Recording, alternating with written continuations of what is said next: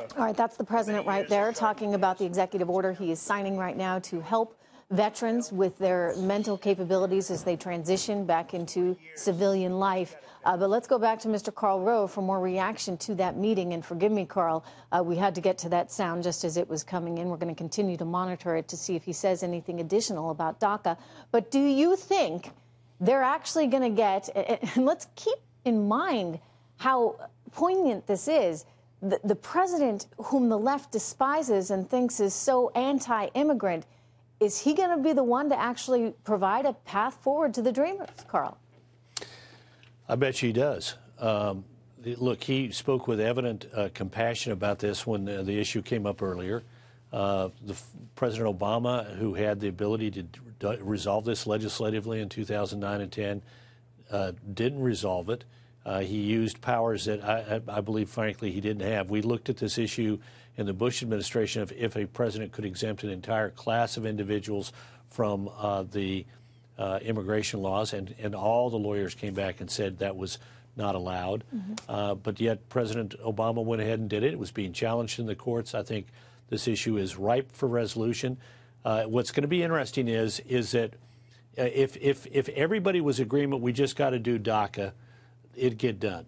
But the president says we need to do DACA and strengthen border security. And the question is, are the Democrats going to be willing to give the president some of what he wants on securing the border? For them, the issue of the wall has become, you know, a symbol. And what's ironic to me is I remember in 2006 working with some of these same senators. 2006, President George W. Bush recommended that we create 700 miles of wall. Some of it would be barriers to traffic. Some of it would be fences. Some of it would be the wall as we now think about it. And it passed the House and the Senate overwhelmingly. Senators Schumer, Senator Hillary Clinton, Senator Barack Obama, then Senator Joe Biden, all of them supported building a wall on the southern border, along part of the border. And what President Trump is asking for, during the campaign, he talked about it being across the entire border. Well, Secretary Kelly and now his successor have convinced the president you don't need a 2,300-mile border wall. You need more wall along the border than the 654 we now have, and that's what the president is asking for. So the question is, can the Democrats now say, okay, we're going to get DACA, and we're going to give the president some of what he wants on border security? We'll see. You'd think they'd want to do it because the pressure is on. The president has said is there's a solution there. Go ahead, Karl.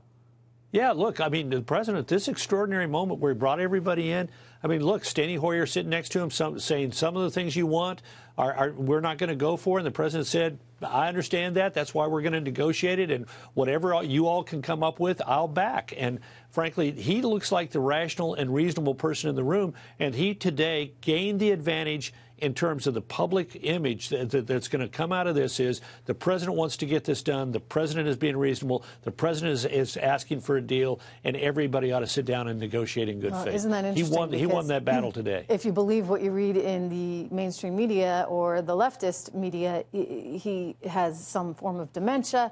He cannot actually conduct a meeting. He cannot listen, etc. You see everything that they have said about him in that Fire and Fury book. But you look at what was transpiring there, Karl, and it certainly seemed to me to be a very rational, in charge, in control player. Yeah. Look, we can have disagreements about whether or not he's fit for the office or up to the job or whether he ought to be tweeting and so forth. But this issue of he's mentally unsound that this book raises, I commend you my column. I'm working on it for Thursday. I think you're going to like it. But I'm dealing with this straight on. I think this is happened before in American politics.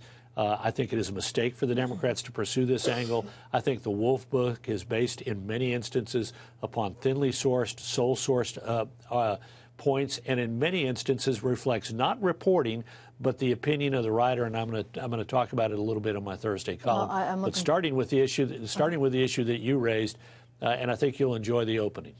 Oh, well, I'm anxious to see it now. That was a good tease. There we go. Thursday's column by Karl Rove.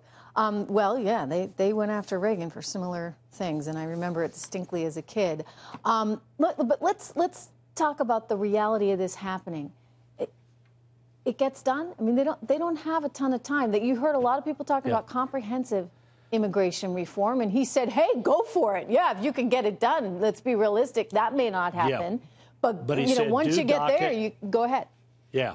He said, let's do DACA, and then the next day start on comprehensive immigration. I thought that was a good way to put it because, look, you can reach a DACA agreement. If the Democrats are willing to say, you give us most of what we want on DACA, and we will give you substantially what you want on border security. They resolve that issue. That builds confidence that they can deal on a whole range of other issues. This is a very complex piece of legislation. I've dealt with this in 3 separate times, 2005, 6, and 7. Very big, lots of issues, lots of moving parts. Best way to move forward on it is to get some sense you can get some things done and then negotiate in good faith. But I thought the president, very smart, quickly said, get DACA done, and then the next day start on comprehensive. You know, one of the things that struck me was that sound that you heard Blake Rana in his piece, where he was talking about just go negotiate it, go negotiate it. I mean, that is the businessman that American voters sent to the White House, as opposed to, say, the politician who may be clinging so desperately to his or her own points of view that somehow there's no consensus in the middle. He also, Karl, told them to get together, to have dinner now and then. And to be willing to work together in ways that we used to see, but for whatever reason, we've become so divided, it doesn't happen anymore. Can they do it? Yeah. I think they can. We'll see. But I think another important thing that he said was, I will give you cover, which is more important for the Republicans than it is for the Democrats. Because remember, there are going to be a lot of Republicans who are nervous about voting for something that solves the problem of the Dreamers, particularly if it allows them a path to ultimately become U.S. citizens. But the president said, I'm going to give you cover. And that is Republicans would like to get this issue resolved. They'd like to put it behind them. But the president saying, I'm going to give you cover, matters a lot to them. And on the Democrat side, I think they might have interpreted that as, well, I don't need your cover in my elections. But in other words, I'm going to give you something, Democrats, that is going to allow you to go home and say, well, we negotiated hard and I got something out of the president. Yeah, that's so kind of I like thought a good that was boss, a very right? smart move. A good boss will me? say, hey, you go for it. And Yeah, I'll take the heat, but you do what you need to do. And he said, I've spent my entire life in the heat. So good move on his part.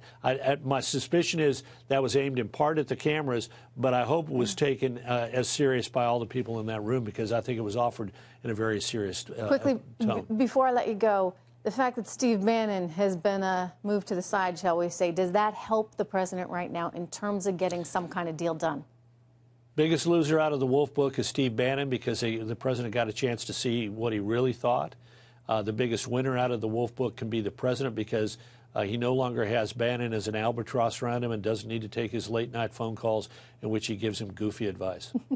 Karl Rove, thank you. And I'm looking forward to the column. Is it on FoxNews.com? It will be shortly after it goes up in the Wall Street Journal. All right, Wall Street Journal and FoxNews.com. You're going to have to come back to talk about it. There we go. All right, thanks.